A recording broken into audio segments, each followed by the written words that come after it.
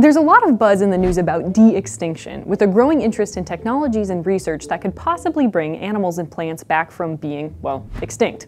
One of the candidates high on that list is the woolly mammoth. They're the closest relatives to our living Asian elephants today and only widely disappeared about 10,000 years ago, with some isolated populations hanging on until about 4,700 years ago. That may seem like a long time, but at that period in the not-so-distant past, glass was being invented and the Great Pyramids of Giza were being built, so really it's a blip in the scheme of things. Since woolly mammoth genetic information has been so well preserved in the permafrost where recent specimens have been discovered, scientists have been able to sequence their genomes, and now different groups are trying to figure out a way to insert mammoth genes into living elephant cells and maybe, in a way, bring them back. But my question is, why mammoths? Why not, say, mastodons? No, not the heavy metal group, the late Miocene megafauna.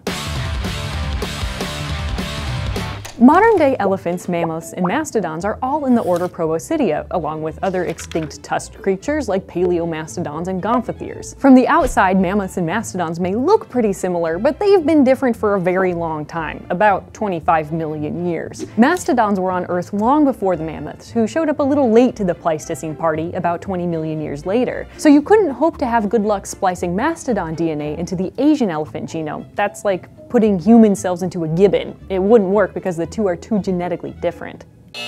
In addition to genetic differences between mammoths and mastodons, they're also morphologically different. This is most obviously seen in their teeth. Mammoths have large, flat, grinding surfaces on top of their molars, whereas mastodons have giant, mountain-like cusps.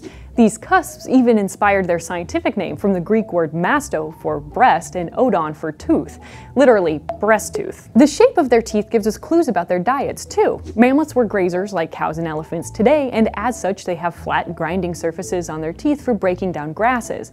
Mastodons were browsers like goats. The bulbous cusps on their teeth were useful for breaking down sticks and shrubs. So remember, mammoths, cows. Mastodons, breast-toothed goats. In addition to differences in their dentition, mastodons were shorter and stockier than mammoths with smaller ears, but there were some exceptions. Mammoths and mastodons are in two different genera, Mammut and Mammuthus. There were 4 different mastodon species and 10 different species of mammoth. You're probably most familiar with the woolly mammoth, but there was also a pygmy species, the dwarf mammoth, which was about as tall as I am. This species was found on the Channel Islands off of California, and its small size was most likely a result of island dwarfism. This can happen when a large species gets isolated on an island, since smaller animals require fewer food resources, and in the absence of predators, small animals tend to breed more quickly than their larger counterparts. As to how they got to the island, how else? They swam! Elephants today are great long-distance swimmers with their built-in snorkels and buoyant mass. Smelling delicious grasses from mainland California, a group of Colombian mammoths departed the coast, swimming out into the ocean toward the smell.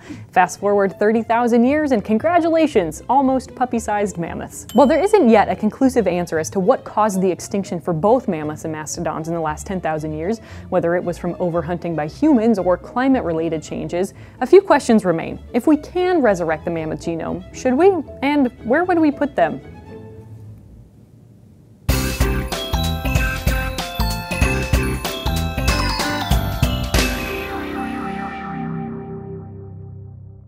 The Brain Scoop is made possible by the Field Museum and the Harris Family Foundation.